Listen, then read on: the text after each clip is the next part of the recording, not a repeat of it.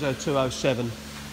Right, the water's coming down the screen, down the scuttle area, and as you can see there, it's running to the scuttle area, which it should run away, and it's not. It's dripping into the pollen filter on the edge there and running down inside that. So that's, you can see the water dripping. I hope you can see it in the picture there.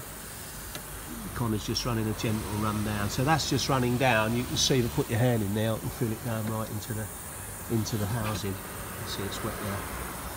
So that's where it's running in. So we need to fix this problem and then see if the problem's solved. You can see it dropping in, go straight into the pollen filter there.